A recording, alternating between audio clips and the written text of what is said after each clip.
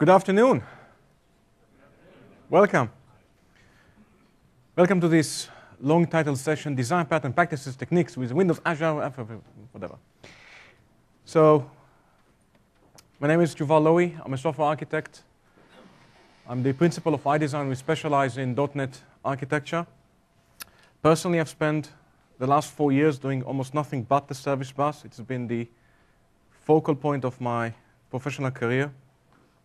I think it's one of the most, if the most exciting technology to come out of Microsoft in a long time. Other things I do, I'm the Microsoft regional director for the Silicon Valley. I do not work for Microsoft, I work with Microsoft. Published a few books. My recent book, the third edition of Programming WCF Services, is about 40% content on the service bus. It has so much content we literally was considering changing the title, but we ended up just changing the tagline. Even though I do not work for Microsoft, I was privileged to be part of both the C# at the time and the WCF design effort. Published a lot of magazine articles. Virtually all my publications over the last few years for MSDN were about the service bus. Microsoft recognized me as a software legend, somewhat of a vain title, but if you need to get in touch with me, it's always going to be iDesign.net. That's about me. Let's talk about this session.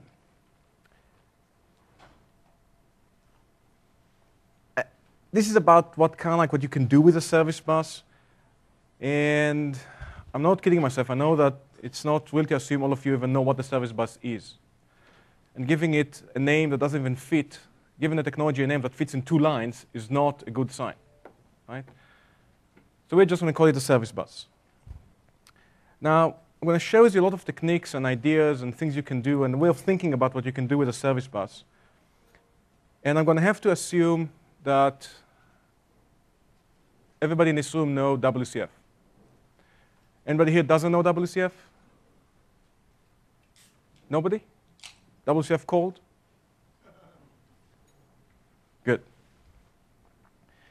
So we're going to just go through a collection of ideas that I thought I can actually fit in 75 minutes. If we have time, I'll show you more. That's the plan. OK? So what is the Windows Azure AppFabric Service Bus? It's something that grew organically. Like most good ideas, no series of VPs sat together and say, let's build a service bus at Microsoft. It was kind of like a skunk project that grew and took a life of its own. Like most good ideas, like .NET itself, by the way. Don't kid yourself if it was done any differently. So what was designed to address a connectivity issue, which I'm going to share with you, it turned out it's a great way of building applications as far as scalability, availability, security, extensibility. There's lots of good things here, and I expect this to be the predominant way of building any kind of application as time goes by. Also, don't kid yourself about the word Azure. This has nothing to do with Windows, Azure, and cloud computing. Everything will be running here on this laptop. This technology was called before that .NET Services, which is actually a good name, and before that it was called BizTalk Services. It had 0 to do with BizTalk, and it has next to 0 to do with Windows Azure. But Microsoft likes to lump things together, so don't kid yourself, OK? Shouldn't deter you that it says Windows Azure. So why do we need Service Bus? We need Service Bus because web services suck. In fact, web services suck royally, and they've been sucking to the point that for 10 years I've been saying on every podium on the planet, in every conference, don't use web services.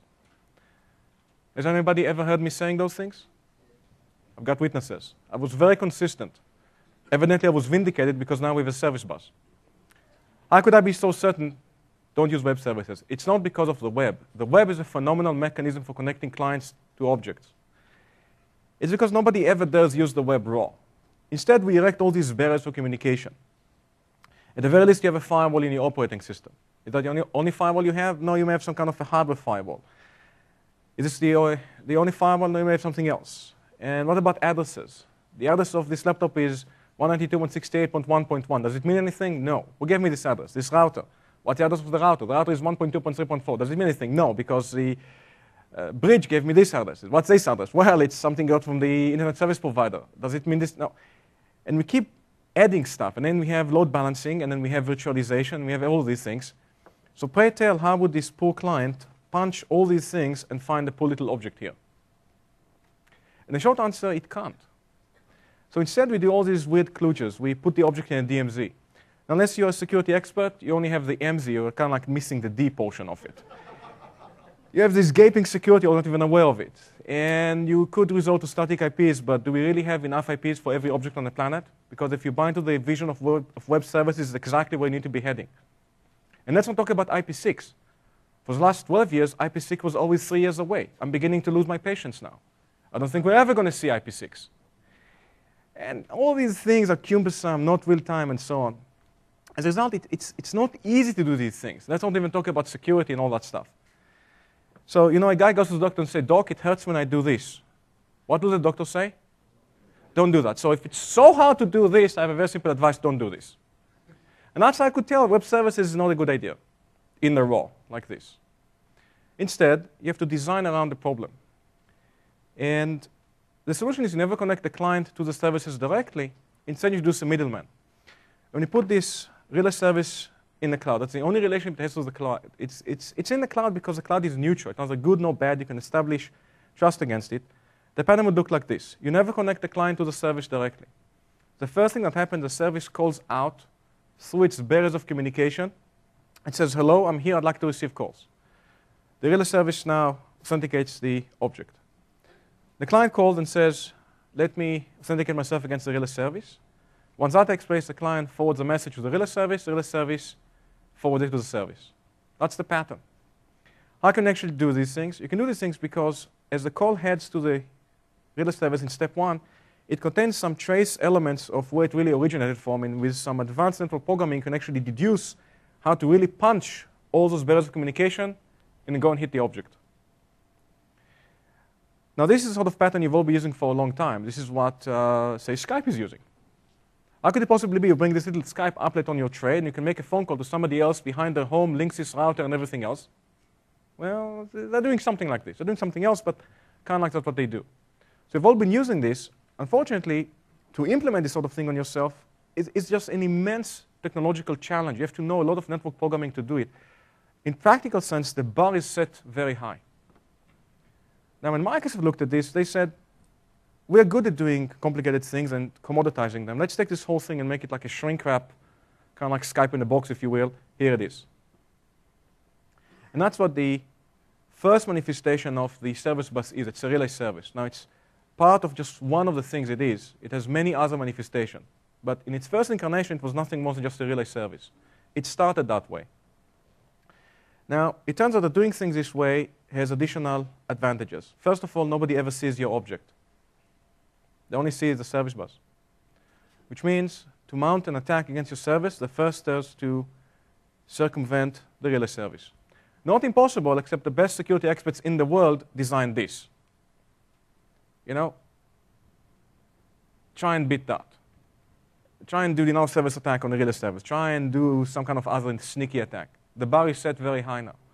This is not your knowledge of security. They have to circumvent it. It's the guys who did this. Totally different story. It turns out that because authentication of the client happens upstream from your service, there's no need to bother the service with managing security credentials and mapping username and passwords to identities and impersonating the clients and all that stuff you have to do today if you do it manually. You just let the relay service do it. And imagine, you just write your code without ever caring about security. It's a good way of doing things. You can also put some very sophisticated access control rules here. There's a whole world we don't have time to discuss called the access control service, which it's like a rule engine for authorization. If it's this but not that and that but not this, allow it to go through. Else, don't allow it. And you can externalize all of this from your code. It's a good way of doing things. You can also inject here code to do pre-call processing and post-call processing perhaps, and maybe have some distribution policies and extend your application this way. It's a very powerful way of building applications. And that's kind of like, in a nutshell, what the service bus is in its first incarnation. Now, to talk to a service behind the service bus, you have to have a base address, which includes the address of the service bus plus one of your accounts. Typically, it's called a namespace. Then a number of optional URIs. Now, once your service is running in a service bus, there can be an Atom feed showing you the list of running services. Now, Atom is a bit of a flaky mechanism. It's not real time. It's not very reliable. I suspect the only reason that they're using Atom is because this technology was mostly developed by Clemens Vasters, who is an avid blogger, and he knew how to use Atom. It doesn't mean that Atom is a good idea. You should have a full-fledged registry, full-fledged discovery. They don't have that. Okay, but that's what they have out of the box. You can actually control publishing to the registry using this enum, and it's an endpoint behavior you simply attach to every endpoint of your services that need to run against the service bus. And so the code might look like this. You instantiate endpoint behavior. You say, I'd like to go and publish to the Atom feed. You instantiate the host, and then you manually go over every endpoint, and you add the behavior, then you open the host. And you have to do it every time before you launch a service if you want it to be published in the Atom feed. Yeah, right. So let's fix it. So the first thing I did, I wrote a little host called discoverable service host, which derives from service host. It's used just like a regular host. It derives from service host. You can't tell it's any different. Except this one will automatically publish for you. It will basically encapsulate that act of smearing the behavior across all your endpoints. And that's kind of like my first baby technique here. Now note that this service host supports an interface called iServiceBus properties. It's my interface, which contains the credential used against the service bus, plus the addresses you monitor. In fact, I've written a massive set of helper classes and framework on top of the service bus, and all my helper classes support iServiceBus properties. I find that if you write a framework that needs to work with a service bus, it's incredibly useful to be able to go and reach down, and without knowing what it is, you're dealing with a proxy, a service host, some other thing. What's your credential, what's your addresses? For extensibility and specialization, it's great. So you can probably use that interface for your own design need if you need to. Now, viewing something like this for an Atom feed, but opening a browser and looking at the feed like this is a bit clumsy. So I wrote a tool. I call it the Service Bus Explorer. Service Bus Explorer lets you log in against your service bus. It parses the Atom feed and presents for you a logical view and a tree of your assets on the service bus. So as it stands right now, it only does services and buffers. It used to do other things like routers and queues, but those were taken out of the product before it was released. And they intend to actually put it back, so there's going to be more stuff in here. And so you can definitely use that instead of the browser page and hit refresh or whatever. I mean, it's not. When you're programming against a service bus, you use WCF as the predominant programming model. If you know WCF, life is good. You already know how to program against a service bus. There's a bunch of bindings. The three main bindings are the TCP relay binding, the one relay binding, and an event relay binding. The TCP relay binding is really the binding of choice. That's the workhorse. That's what you're going to use in the vast majority of cases. And if you need to use something else, I'm beginning to question the very point of even using the service bus. It's not canonical. And it gives you the best performance, the best throughput, minimizes the overhead. You can configure message size. You can do whatever you like. Now, it's just like regular WCF. You can have multiple clients sending messages to a single service. It will maintain a transport session through the relay service. For transport, you have to say SB. SB for service bus. Does it mean it's TCP? Maybe. It could also be HTTP. The binding is smart enough to see if the TCP ports are open or blocked, and if they're blocked, we actually fall back to HTTP. So they don't want to commit, they say SB, service bus.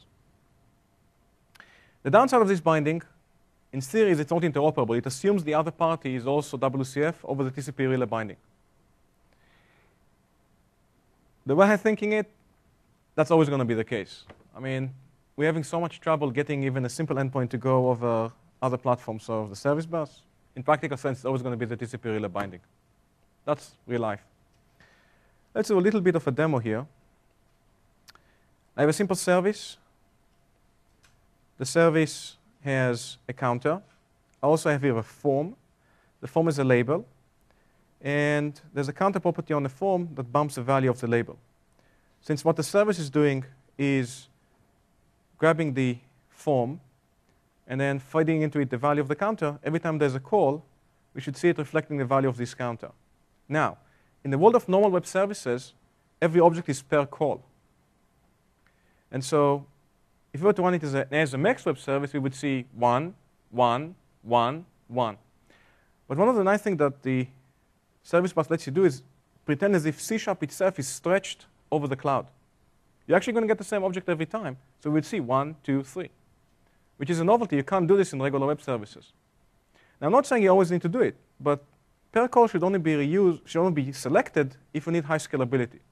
If you don't need high scalability, this is a superior programming model. People like to program this way. And so, roughly speaking, this is what I have to do. Configure the endpoint. The client is just going to create a proxy, click the button, and use it. So here's the using code. So fairly straightforward. Almost like regular WCF, except I've got the SB here, I got the word relay here, I got this service bus thing here.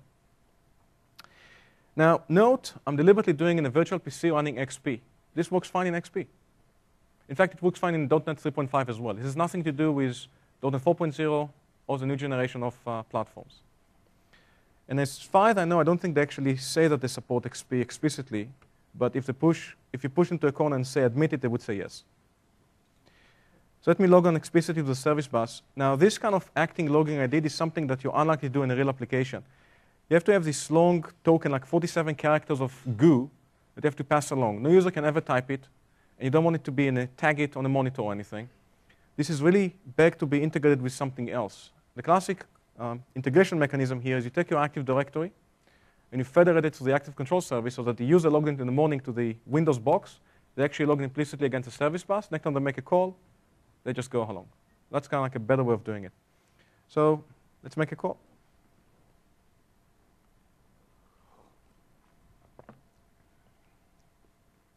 A bit of a delay as the client is doing its handshake. Here it's coming. So, like I told you, it's as if C# itself is stretched over the cloud. Because my programming model was new and then dot equal. I mean, that's my programming model. Now, if you just try and visualize what is going on here, this is running inside a virtual PC. Here it is. And whenever I hit this button, the client has to go outside the virtual PC, hit the virtual PC firewall, and then has to somehow go outside. I'm actually configuring it, if I were to look at the settings here. I have it now configured as network under translation, which means it's kind of like in its own virtualized network segment with the virtual PC acting as a bridge of sort. So it first has to kind of like swim in this virtual network, punch the under translation, then inside the physical laptop. The physical laptop is now connected to the internet using my cell phone.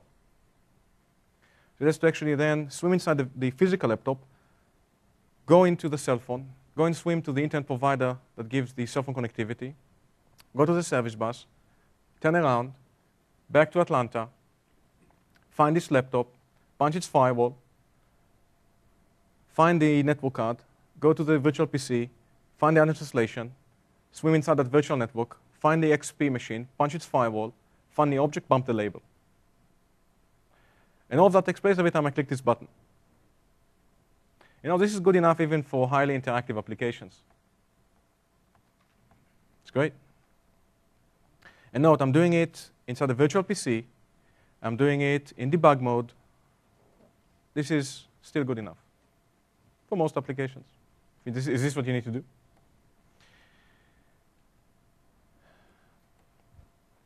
The other binding is called the one-way relay binding. It doesn't have a direct use as is. The only reason I'm showing you that is because it's a stepping stone for something else. But you have to understand the stepping stone to see something else. This one is meant kind of like in a one-way fire and forget message, but it's not really one-way fire and forget. What it means is no reply message coming out of the service to the client. So the client is going to push a message to the relay service and return.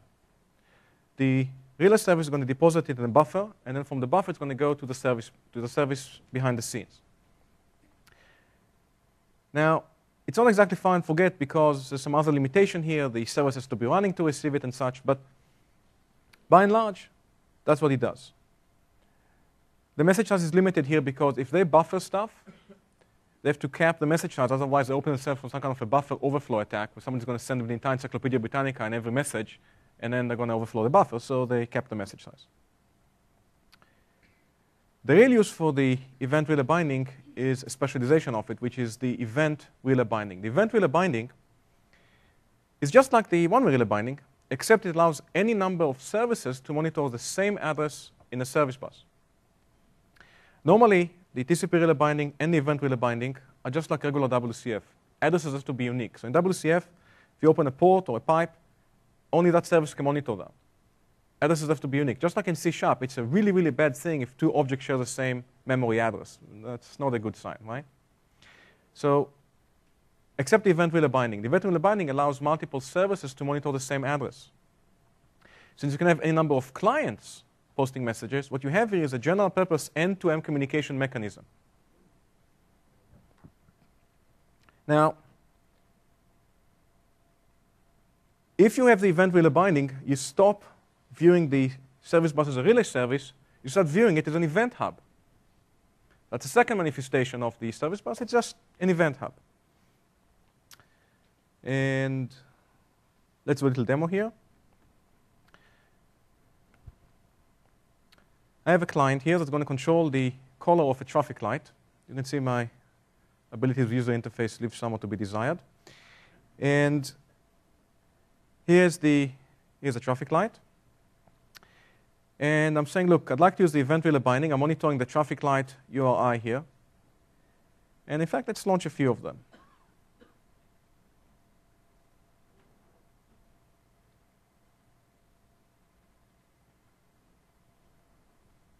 Make it yellow.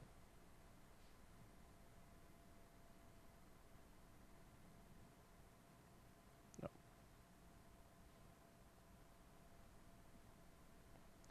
OK. And let's do it in a timer, and just while it's doing that, let's keep talking.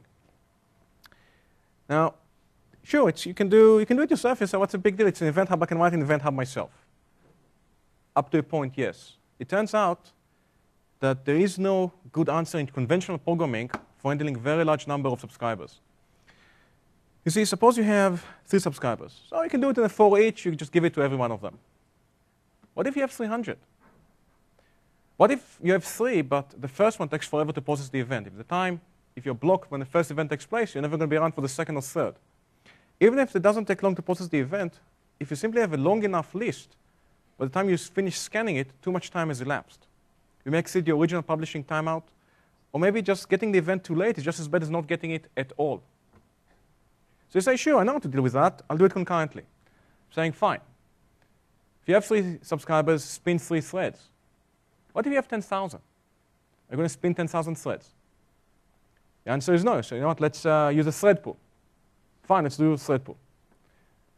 But the pool is capped at 20 threads, 50 threads. There's a number there. And any number of threads in the pool, I'll give you a scenario where I have too many subscribers.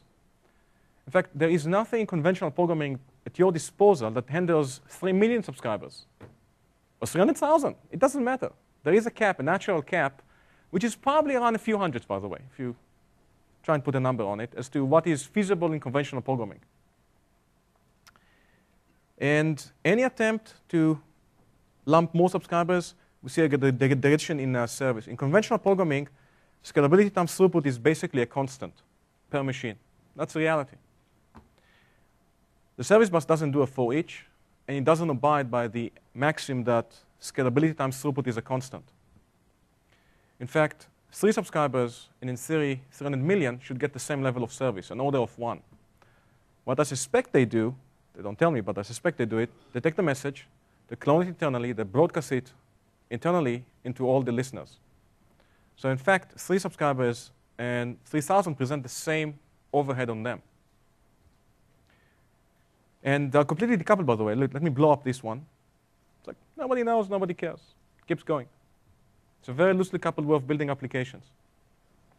So as an aside, the availability of technology that lets you handle very large number of subscribers opens this theoretical possibility for very interesting things. There's whole business models that require very large number of subscribers that we simply can't do today. Think about micro-financial transactions on a planetary scale. Think about energy management and so on. There's lots of scenarios that would need this. Now we have the technology for doing it. OK.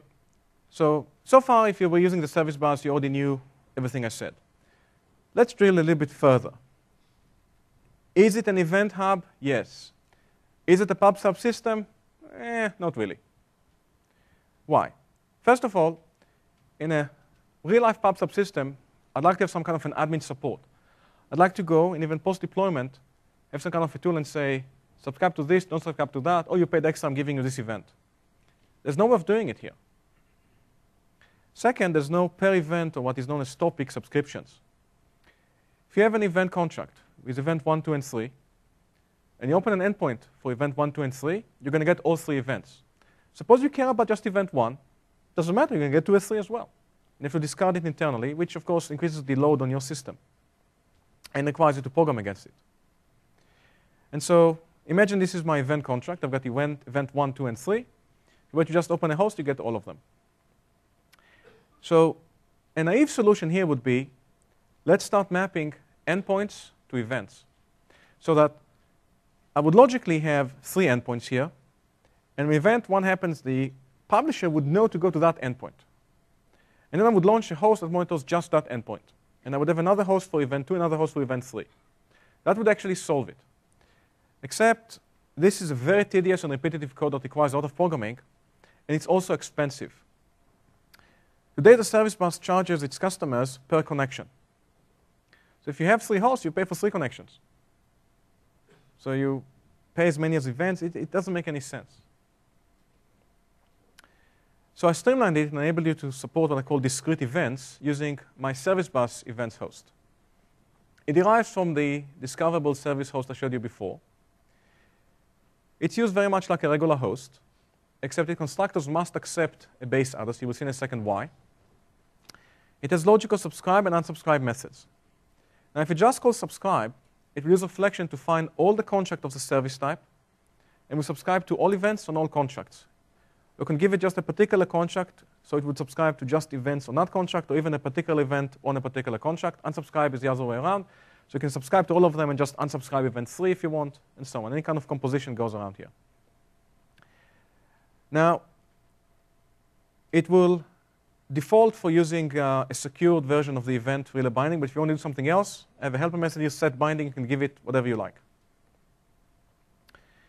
It doesn't need a config file, although you can give it the binding man to look the config file, to look it up from the config file.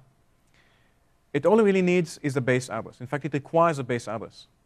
In the world of regular WCF, base address is optional. Here it's mandatory. Why? Because it would actually pretend that you have this layout. It will pretend that you have these 3 endpoints, while you still pay for just 1 host. But you can see all these endpoints have the same base address. So here's a potential use for it. I've got some kind of a subscriber service. Here's the base address. I give it the type of subscriber and the base address. I do open, I do subscribe, unsubscribe, subscribe, unsubscribe, and so on. These methods can easily be tooled, by the way. I don't know what your end admin tool would look like, but here's a nice hook that you would have maybe a drop-down list, a radio button, and you would say subscribe and subscribe. It would actually go and call subscribe and subscribe on the underlying host. While the host is running, mind you, there doesn't need to be open the host, close the host, and so on.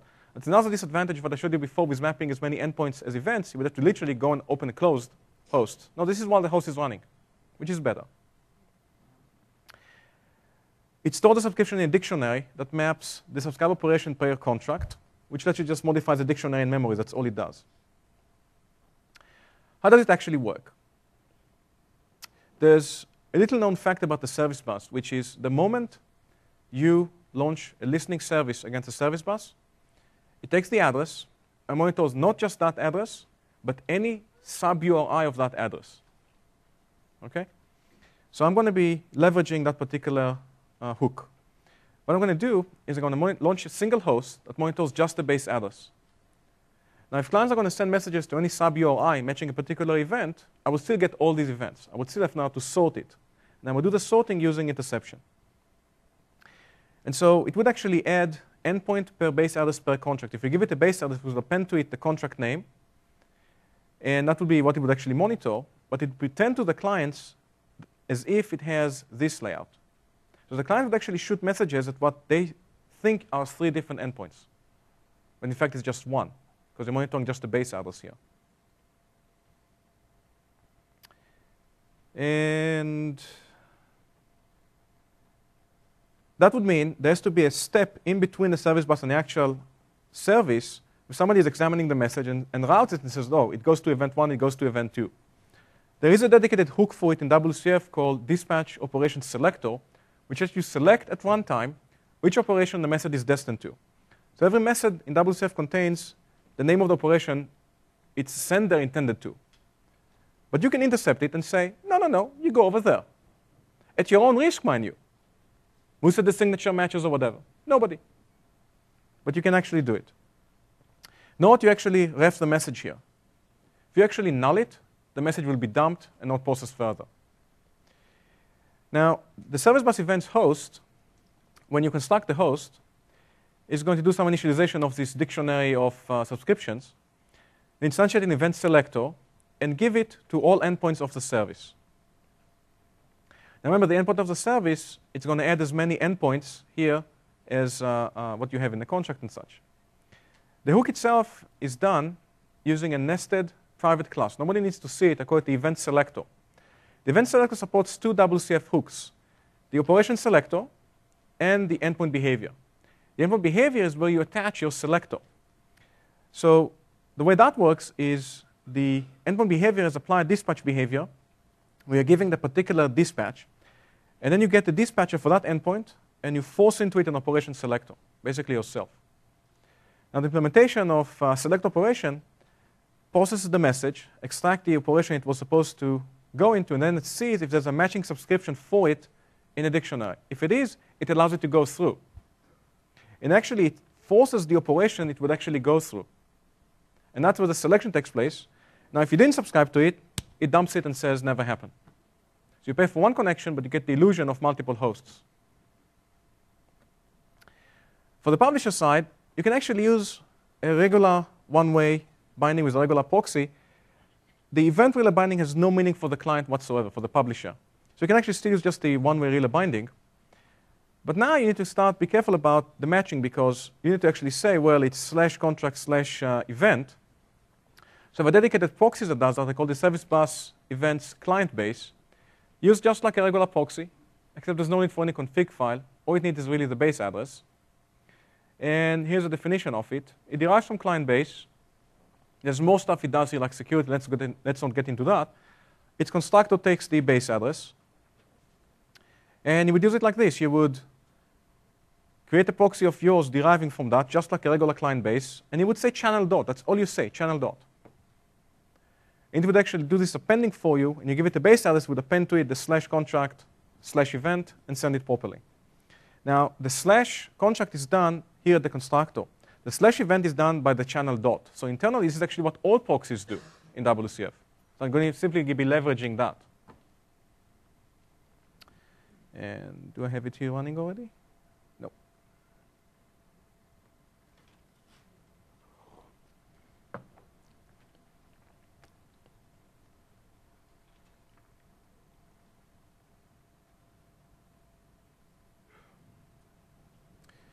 OK, here's my subscriber. Look how succinct and terse this code is. You have a pure subscriber. This subscriber only processes events. There's zero code here that wires it up to anything in your system. It's a pure event processing sync. That's all it does. I also have in program.cs, I have my, I have a form here. And the form has this host. And I'm going to instantiate it. Then I can select here which event I want to subscribe to. When I click subscribe, it's a simple tool. It would look at what is selected in the user interface and would call the appropriate subscribe method. That's my tooling demo. The publisher, there's some user interface. We can select which event to fire. You click the button. Depending on what is selected, you fire the appropriate event. It looks like a regular proxy. This is exactly what it is. So let's see it in action. Let's subscribe to all events and fire event 1.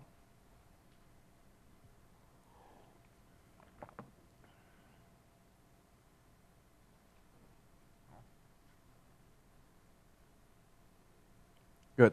Let's fire event 2. Excellent. Let's unsubscribe from event 2, just event 2. Fire event 1. Beautiful. Fire event 2. Nothing, nothing, nothing, nothing. You see, discrete events.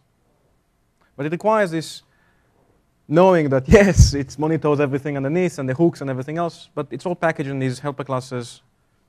It's all good.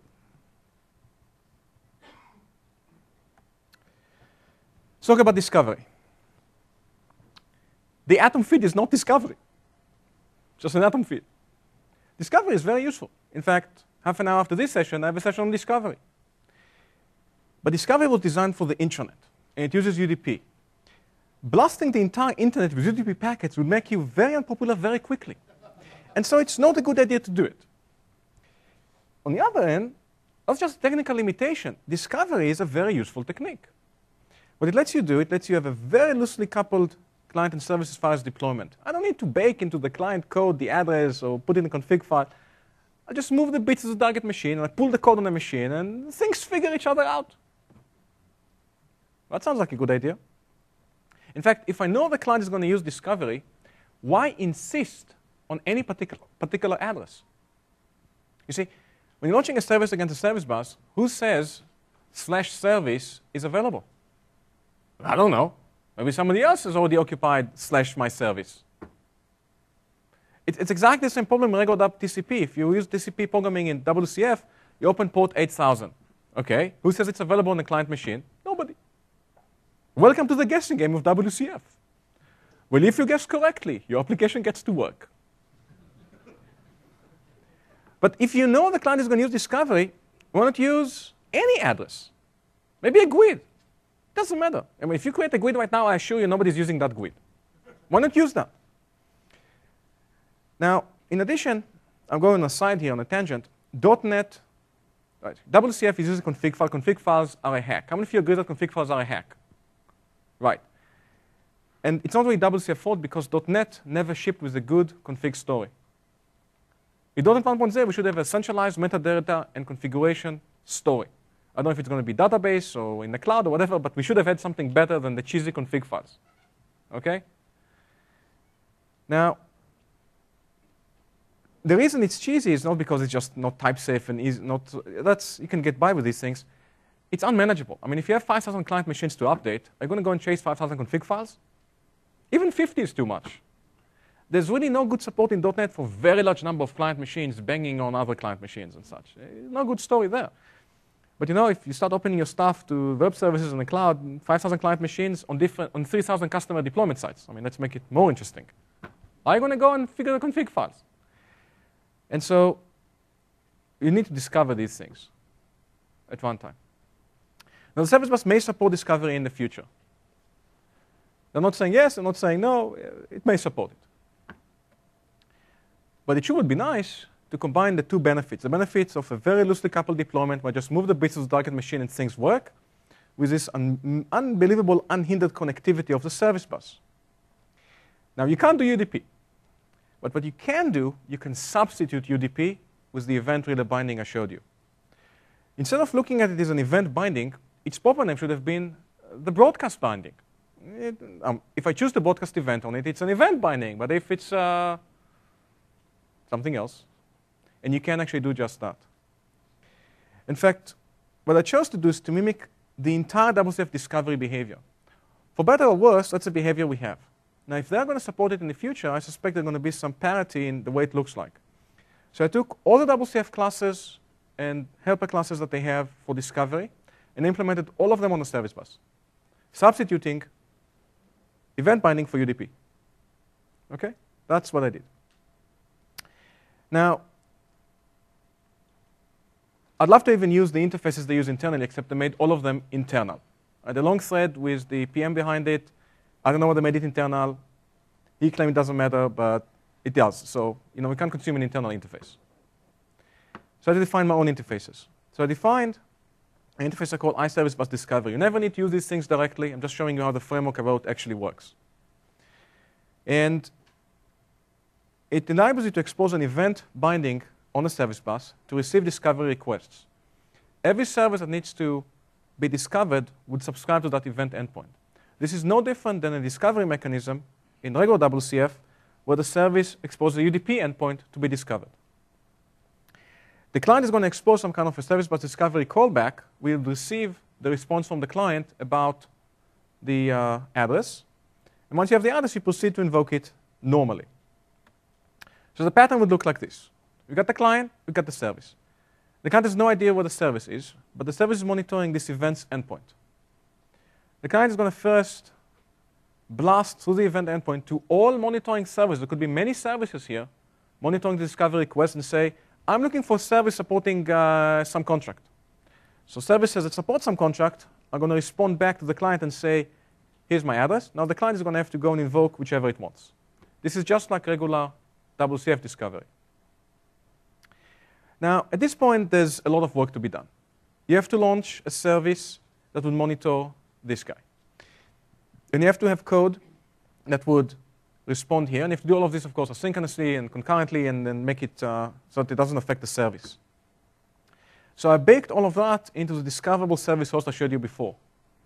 This is why it's not called the feed service host. It's called the discoverable service host because it does Clement's atom feed, and it does the discovery. Now, to enable it, you have to add a discovery endpoint and a discovery behavior just like regular WCF. Now, I'm not using that behavior at all. I'm not using the discovery endpoint of WCF, but this is a forward-looking decision. If they are going to support it at some point, I suspect they're going to do this as well. Another advantage is the compatible deployment model. In fact, the same host can be now discovered over the intranet and the internet, because it's the same config for both. In fact, you don't actually have to do any of this configuration. The discoverable service host will do these things for you programmatically. But the pattern I showed you doesn't have to work with my helper class. You can just implement it yourself. And so all you do is you construct the host. There's additional hooks here. What is the address of the event binding? Well, it defaults for discovery request URI, but you can force here a different URI. You can even force here a different binding, both for receiving the request and responding. Now, the discoverable service host would have an internal service class called the discovery request service, whose mission in life is to implement the service bus discovery contract to monitor the incoming broadcast of the request for discovery. And it will basically do that. Then it would also call back for, so implementation of this discovery request implementation would simply go and call back to the client and give it the address. The use of it looks like this. You instantiate a host. As far as you're concerned, it's a regular service host. There's nothing special about it. The programming model is 100% on parity with regular WCF. You instantiate a service host, but you instantiate it with a discoverable service host. You give it some kind of a base address in the service bus. And now you can even do this. Let me add an endpoint whose address is a dynamic GUID URI. Once you do this, there is no way anybody can consume this service without discovery. There's also no way anybody can conflict with you. For the client, in normal WCF, there's a class called discovery client, which acts as a proxy against the WCF discovery endpoint. So I wrote the service bus discovery client, which looks and smells just like it, except the find method here does the finding against the service bus. And if you think about it, it's more than a proxy. It has to, at once, send the discovery request to the service bus, and also host another service to receive the discovery response. So the helper class does all of that. It defaults to the same URI address as on the other side, but you can provide a different one. You can override everything here. And so here's the programming model. Now, those of you familiar with WCF discovery, the only different line here is I'm instantiating a service bus discovery client, not a WCF discovery client. But the entire sequence here is regular WCF discovery. So if you're in WCF discovery, we can move on. If you don't, let me break it down for you. There's a criteria, you say what you're looking for. I'm looking for the type of my contract. You go to the service bus, you find it. Then you close the proxy. You may find multiple, and so you go and select which one you like. You get the binding, and then you go use a channel factor to create a channel, and you go and consume it. Now, I'm not saying this is a nice programming model. I don't think this is a nice programming model. I'm just saying this is the one WCF provides for us, so I'm doing the same. Now, if you think about it, every time you're going to create a proxy, you're going to do this. This is a lot of work. In addition, discovery takes time. In normal WCF, it takes 20 seconds by default. With a service bus, who knows? So I actually impose the same timeout and everything else. But if you're only looking for one service, why wait 20 seconds? Why wait at all? As soon as you find the first, return. That's one optimization. The other one is all this kung fu is the addresses and such. So I have a helper class called the service bus discovery helper that has basically two methods, discover address and discover addresses. If you're looking for just one address, you know there's just one service somewhere, You call this, it immediately returns with the address. As soon as it found the first, it returns. We can also say discover address says. It will return an array of all the addresses it found.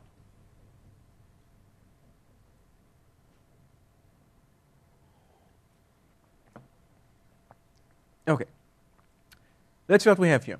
I have a service host instantiated as a discoverable service host. I'm going to programmatically add two endpoints here whose address is a GUID. Now note, the first address is a TCP relay binding. The second address is going to be for a MEX endpoint. I mean, even MEX can be dynamic in this scenario. And then I'm going to just open it. The client, when I click this button, is going to use the helper class to go and discover the address and explicitly create a proxy. Now you still have to hard code the binding. There's an interesting way around that. An interesting trick is, instead of discovering the service address, go and discover its MEX endpoint. You get the MEX, you can process the MEX, and extract from the MEX the address and the binding, and then construct the proxy. And that is exactly what this one is doing. So I have a discovery factory that goes and create a channel. All you have to do is tell it, look, I'm looking for this type of a contract against a service bus. Boom, returns a proxy.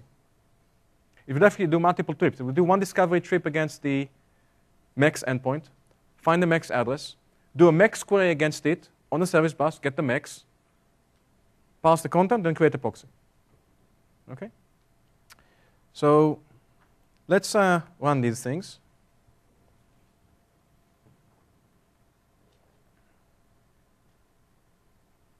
And I may have to run this demo as admin.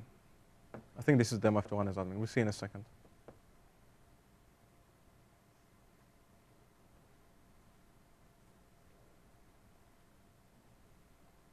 OK?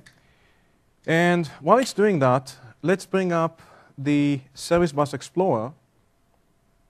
Let's explore the iDesign namespace, my namespace on the service bus.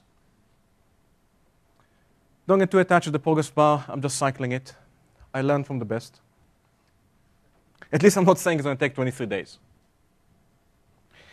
And we see a number of endpoints here. First of all, this is the service endpoint. It's a horrible little GUID behind my service. Nobody can ever consume it without discovery. Here's also my pure dynamic MEX endpoint. Here's, by the way, the event endpoint for the discovery. Put that aside in a second, and let's look at the client here. Let's go and invoke it.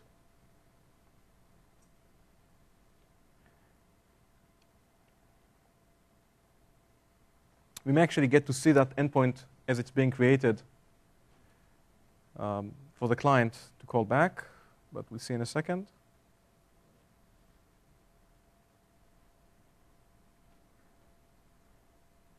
Some of the business functionality that you want to bring out. Discovery. Discovery.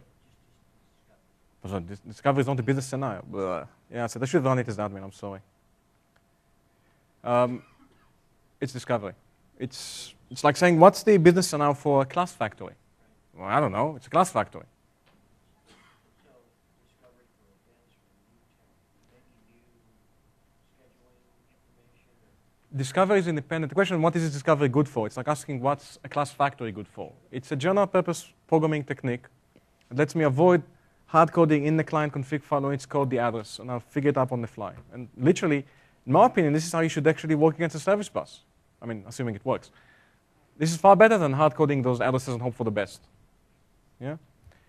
So. And I mentioned my discovery helper class. OK. Much the same way you can support announcements. The discovery mechanism I showed you so far, and discovery in general, assumes a fairly static service. Now, once a service is deployed, that's always its address. Clients come and go, and they discover it. Sure, that's good, but what if services come and go? And every time they come and go, they do it in a different address. And then that model is not a good one. You better turn the table around here and run the client as the passive one and make the service be the active one. It would be better if the service would be to announce to the client it's coming and going. That's, again, a general-purpose WCF facility called announcements. There's a base support for it. And you can do the same as substituting UDP for the event relay binding, so that the client, when the service announces, it will do it over the event relay binding. So the pattern would look like this. All clients that wants to be announced subscribe to some kind of an event announcement endpoint. Services, as they come and go, blast here the hello and bye events of discovery, of announcements. The client gets their address, and they go and invoke it. That's the idea. And guess what? The discoverable service host I showed you before also supports announcements. You do nothing. You just say host.open, and here's what you get. You get the Atom feed, you get to be discoverable, and you get to announce to all your clients. So there's additional hooks here. Where do you announce? It will default to availability announcements URI, but you can force a different URI here and a different binding. So there's lots of flexibility here in the model. And we do the automatic announcements for you, and we'll fire all of them, of course, asynchronously. For the client, in regular WCF, there's a built-in mechanism for receiving those events. It requires you to host a service and do a lot of low-level kung fu, which I had to fix for WCF. So here's the same fix for the service bus. I didn't bother here to mimic completely the WCF mechanism, because that one I thought was just too ugly to use. So let's not mimic something ugly. Let's do something good. Here's something good. I call the service bus announcement sync. And there's two ways of using it. It's actually derived from a general purpose address container that lets you contain all the addresses that were announced, or use an event model. So you can subscribe to events or go and just process the container. Programming model may look like this. You instantiate the announcement sync. You have some kind of address container. Services come and go, come and go. You have a way of knowing which address in the container you want to invoke. You're going to plug the address. You're good to go. And let's run that. Oh, well. Let's try and do it in admin, as admin this time to make the demo actually work. Ugh.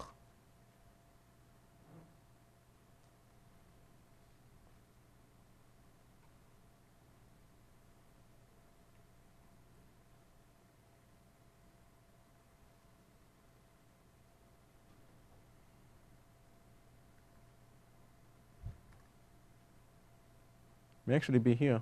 Yep. Okay, the first thing I'm going to do, I'm going to launch the client, because the client has to be up to receive the announcements. Let's look at the service. Here's my service. I'm just going to throw a message box out. Let's look at the hosting code. I'm going to instantiate a discoverable host. And again, I'm going to use a GUID for its address. So the client is up. Let's launch the service. And note what the client is going to do when I click this button. Client is going to go to the address container, pluck out of it the address, and create a channel factory and use it. So as soon as the service is up, we can actually go and use it. So it's up. Let's go and use it.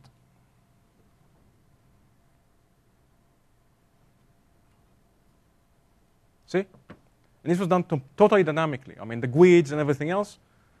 Poof, service is up. You fire the event.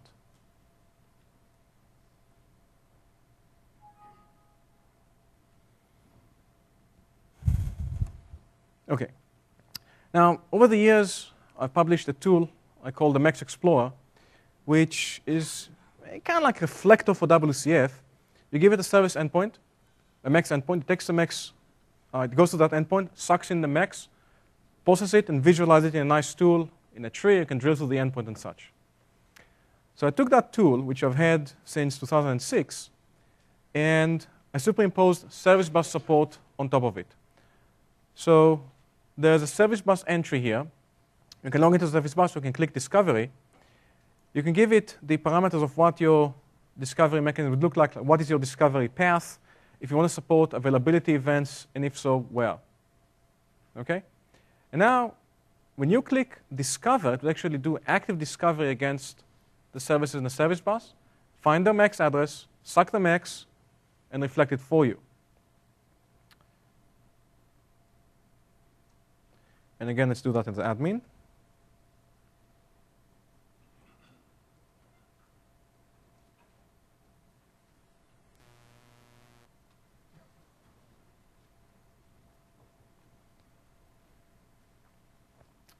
OK, so let's just run the Max Explorer first.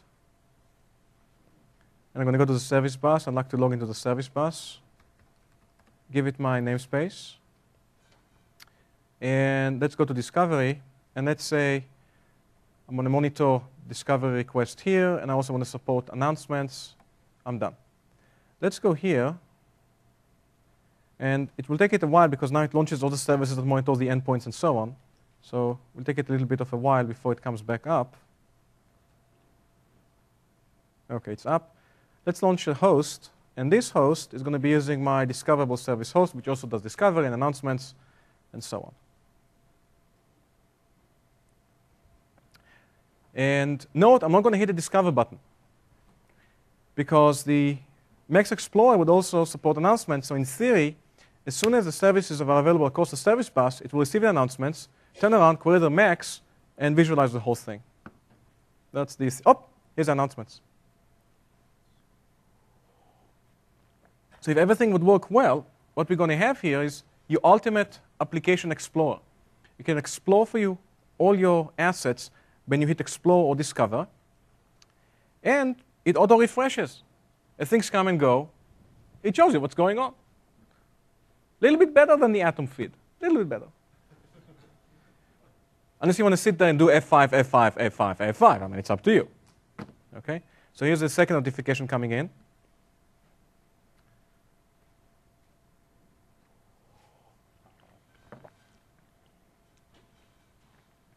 And in the interest of time, I'm not going to hit discover, but I can also do an explicit discovery query against the service bus.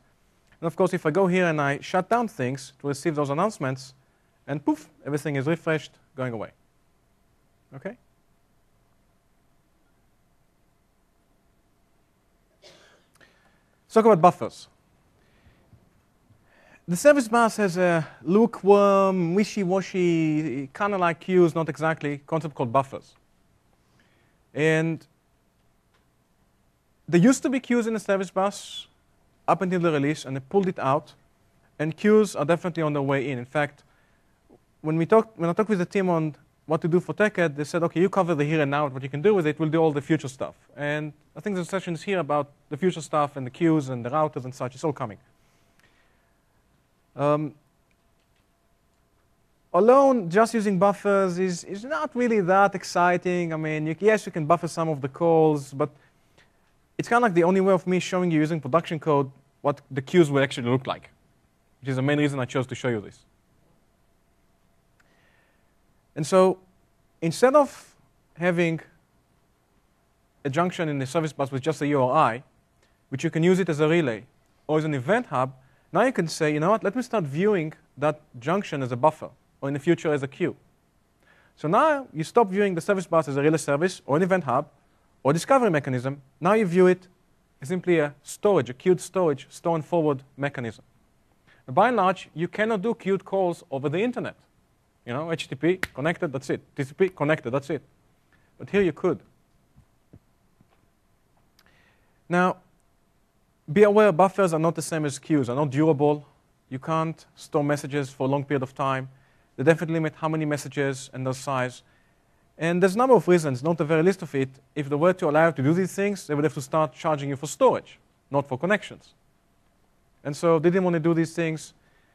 So today, it's kind of like between queued calls, maybe find, forget calls. It's somewhere in between. But queues are definitely coming up. What can you do with it today? It's probably a little bit better mechanism for asynchronous calls and regular asynchronous calls. If you have a chunky call to do.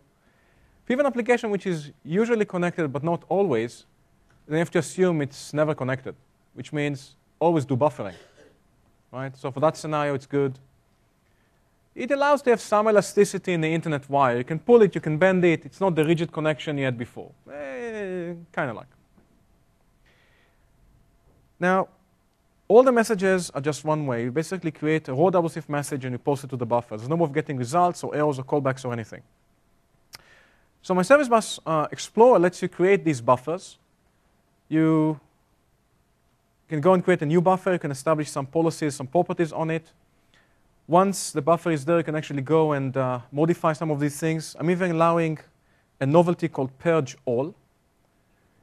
and I can purge a buffer. And the way it does is there's C# APIs against the service bus that lets you create the buffer and modify it and such. So all you're doing really, instead of writing C#, you're using the tool. Now, the main reason I put these things in the first place is because I was sick and tired of just writing C# every time I wanted to actually change something. That's exactly what tools are supposed to do. So that's what the service bus is now doing. There's no API for purge all. And the way I'm doing purge all is I go to an existing buffer, I copy all its properties of the policy, I delete it, and I create another buffer instead with the same name and the old properties. It's cheesy, I know, but that's because I didn't put the purge all methods in the API to begin with. I don't know why, but for us it's not to question, for us it's to work around things, right? Now, the big gotcha with the buffers and with the queues as well, the service bus requires you to work with raw WCF messages.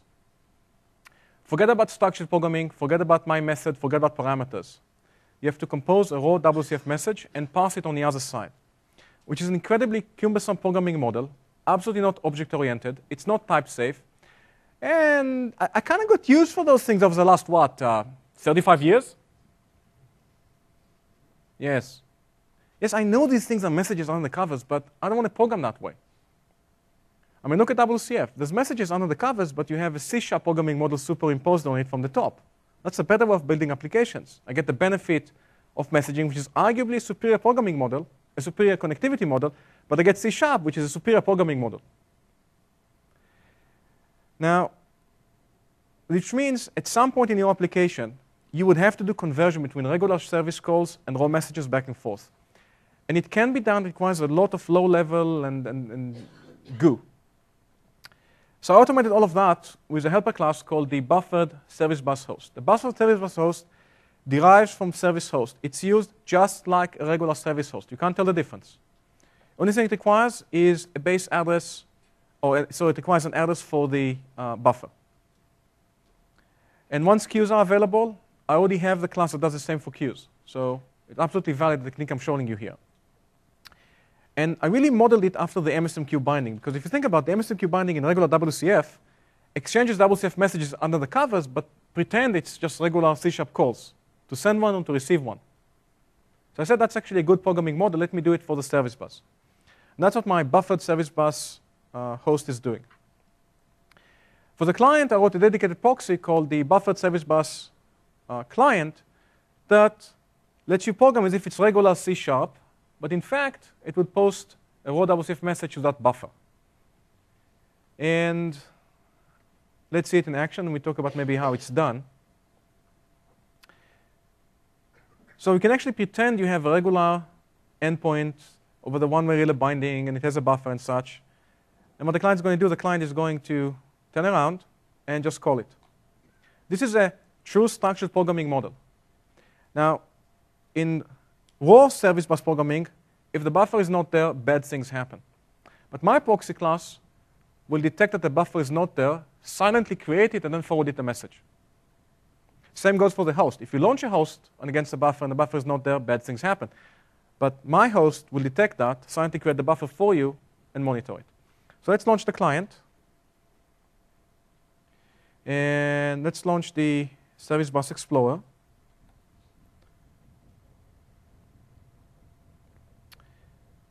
And let's wait for it to finish exploring. And we have nothing on the service bus. Let's call the service.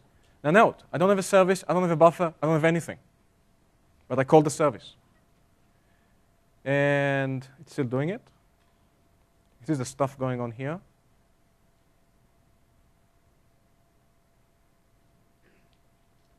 OK, it's back. Close it. Refresh.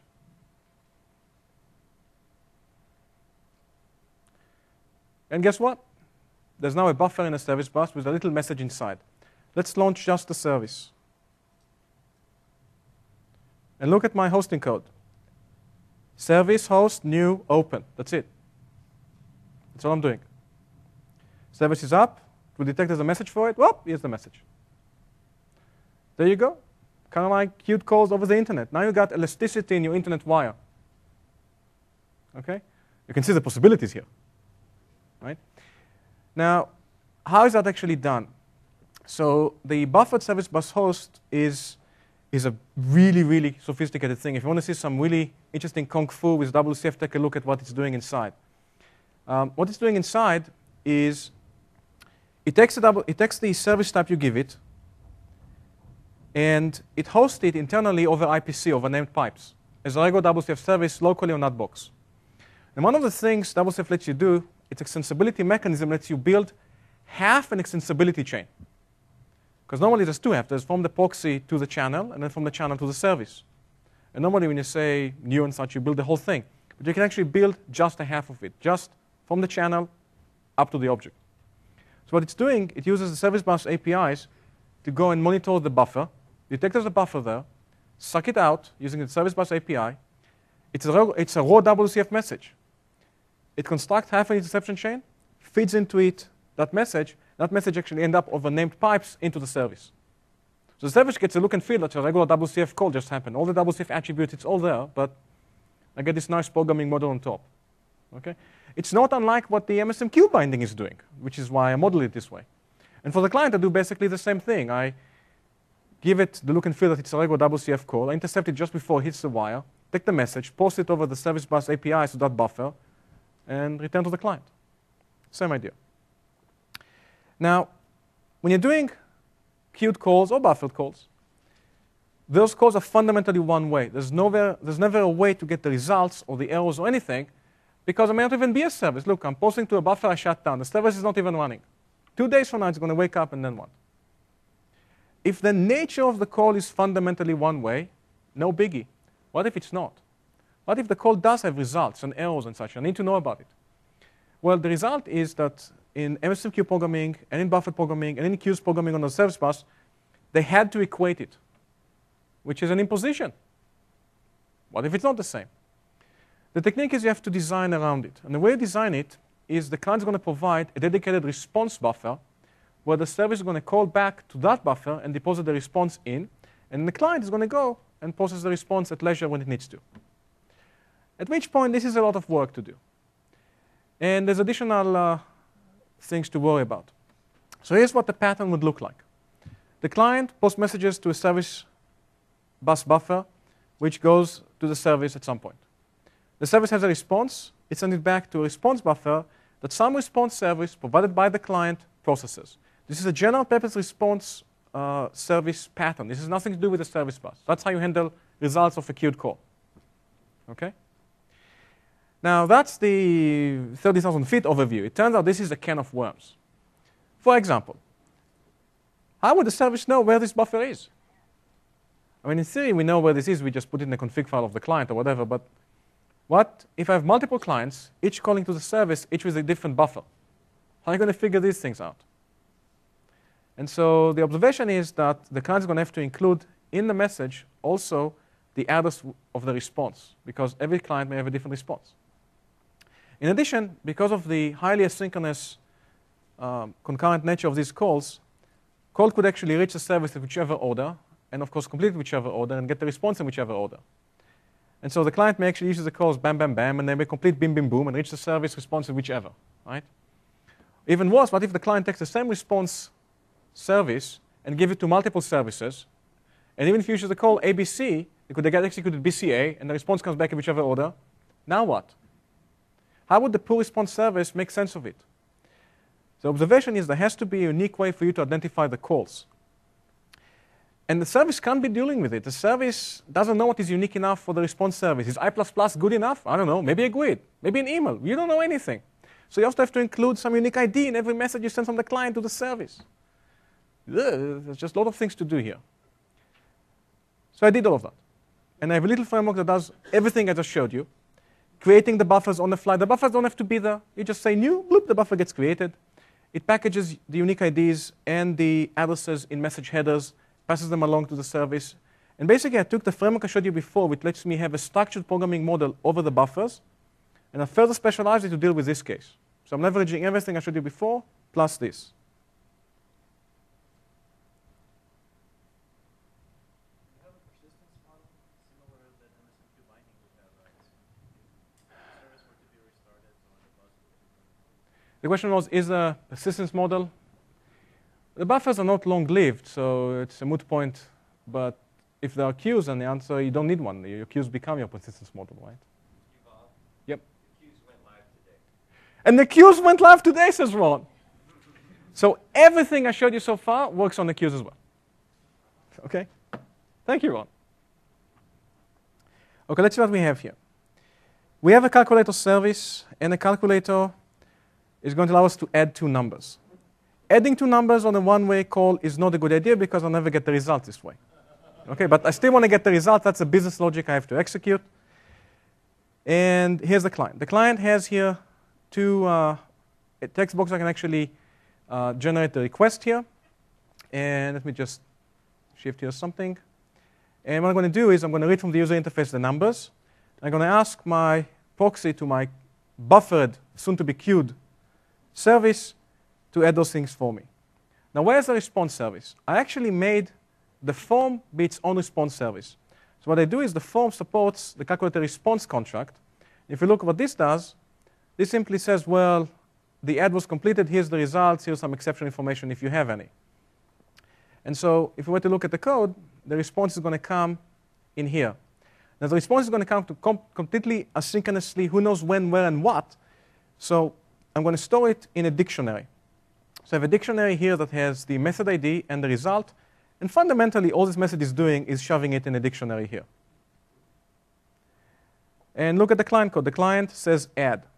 That's all it's doing. The client didn't, by the way, have to worry about passing the address explicitly and the IDs. The proxy class did all of that. Here's the buffered service. Here's the add method. I'm doing here my hardcore business logic. And then whatever exception happens, I'm going to catch it. And in my function, I'm going to respond. Now look at how I'm doing it. I'm going to construct a calculated response proxy. That's all I'm doing. That's all I'm doing. I don't have to tell it where's the address of the response. I don't have to tell it what security to use, what ID. All of that is done. Handshake through the headers, all of that. Now this is nothing to do with the service bus. It's really just classic WCF programming. But that's actually what it does here. And it goes and responds. OK? Couldn't be simpler than that. So let's launch the client. No, there is no buffer for the client for the response. There's no buffer for the service. None of this. All of this is going to be discovered and thrown away on the fly. And it all derives from the helper classes I showed you before. So let's do that. Let's add 2 and 3 together.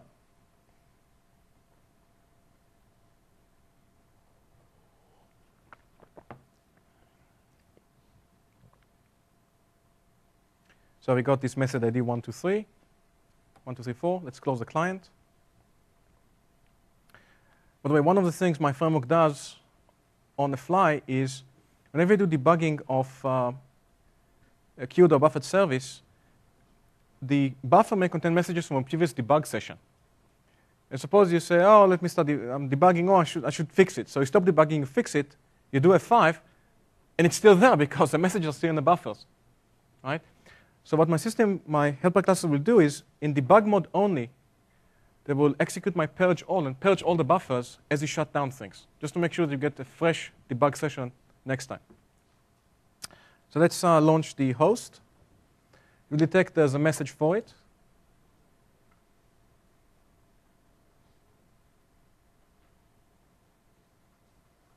Yep, here's a message. And as soon as I clicked it, hopefully it responded. So let's just close it and hope it's actually there. Little bit of a delay as it purges its own buffers shutting down. That was the delay we just saw. Let's launch the client.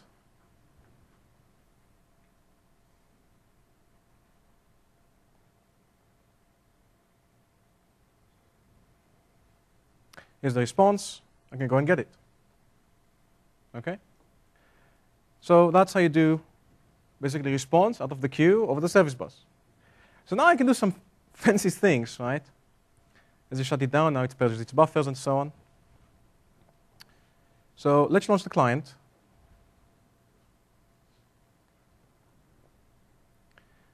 And let's also launch the host. So here's my application. I'm the user. And I'm just going to do a bunch of things. I'm going to add 2 and 3.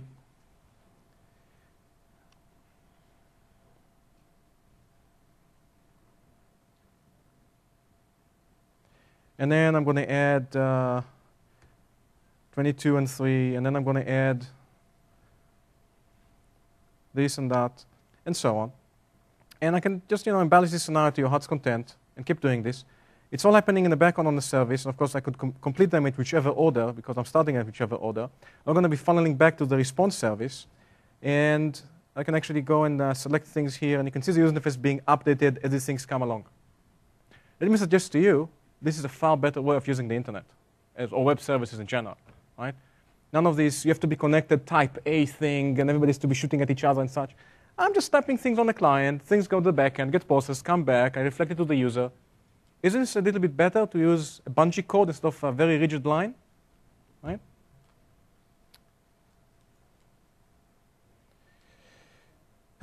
Look at the time. Some resources for you.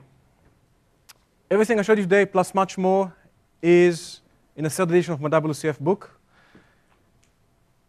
There's a mini CD here with all the demo I showed you, plus much more demos. I think I've got more than 100 demos on the service bus with my utilities and such. The service bus is nothing short of a bottomless pit. If you start thinking about the design pattern it offers, and if I had more time, I would show you some other cool things. I discuss it all in the Architects Masterclass. I do these classes once or twice a year. Next time is in November. These classes always sell out months in advance. I stopped even promoting it on the website, because otherwise I get hundreds of people sending me email, I want to get in. So I'm letting you know. It's all word of mouth. This is it. Few departing seconds questions. Good. Thank you all.